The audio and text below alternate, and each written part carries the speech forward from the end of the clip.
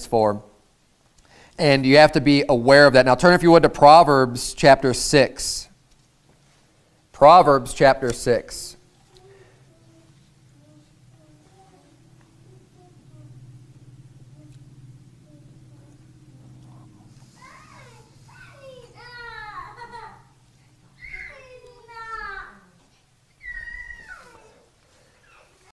Proverbs chapter 6, we're probably going to deal with one of the biggest ways to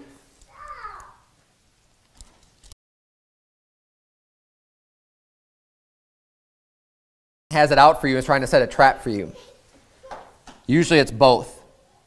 And the big red flag that should be popping up in your mind, besides someone just automatically trying to convince you with something with just some manufactured evidence, which I know you're saying, you say, well, how do I know it's manufactured? Well, you don't always know it's manufactured, but when it's already, they already have a really well thought out plan to try to convince you, as opposed to just answering something naturally. And this is where you need to be able to use discernment, but it should be a red flag. If someone already has their answer just ready to go, that ought to tell you, at least pop up some red flags saying, well, I don't think they're necessarily being honest about this. They've already been thinking about how they're going to answer some of these questions that might come up when I'm trying to validate whether or not they're being truthful with me.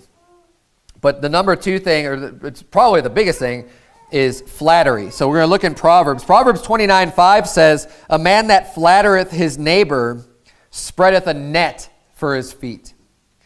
Now flattery is when people are not, it's not just a compliment, but when you are really trying to butter somebody up, as it were. So terminology that we use, you butter someone up, or you try to get someone, just give an overload of the compliments and really get them to feel, try to lift someone up really high and elevate them and try to get them even maybe puffed up on just based on the adoration that a person gives them. That's flattery.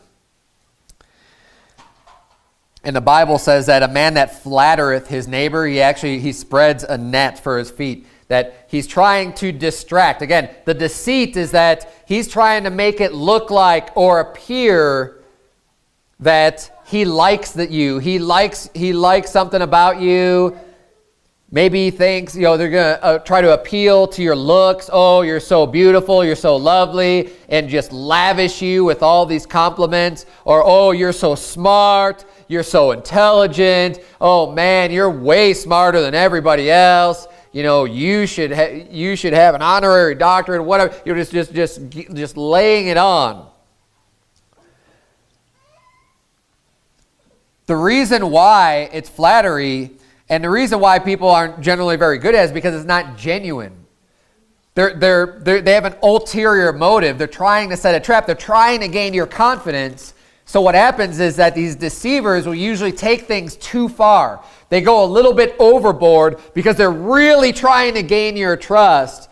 They're really trying to get you to buy into it. They're really trying to get you to like them.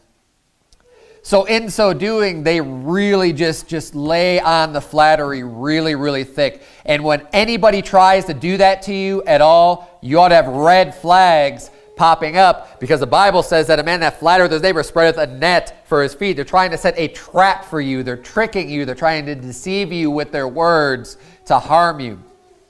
Proverbs chapter 6, look at verse number 23. The Bible says, for the commandment is a lamp, and the law is light, and reproofs of instruction are the way of life, to keep thee from the evil woman, from the flattery of the tongue of a strange woman. So the Bible is saying here, God's commandments, his instructions, they are reproofs. This is going to give you the way of life, what things to do that are right, and they will help to keep you from the evil woman, the woman who's looking to do damage, the woman who's looking to destroy you and use the flattery of her tongue to destroy. Verse number 25, lust not after her beauty in thine heart, neither let her take thee with her eyelids. For by means of a whorish woman a man is brought to a piece of bread, and the adulteress will hunt for the precious life. Can a man take fire in his bosom and his clothes not be burned? Can one go upon hot coals and his feet not be burned? So he that goeth in to his neighbor's wife, whosoever toucheth her, shall not be innocent. Men do not despise a thief if he steal to satisfy his soul when he is hungry. But if he be found, he shall restore sevenfold. He shall give all the substance of his house. But whoso committeth adultery with a woman lacketh understanding. He that doeth it destroyeth his own soul. We see here the adulterous woman that hunts for the precious life, that is evil, and that is trying to get a man to commit adultery against his wife. So what tactic does she use? She bats her eyes. She tries to make herself look outwardly as beautiful as possible and flatters the man and lays the compliments and really tries to get the man to be deceived by all of her flattery.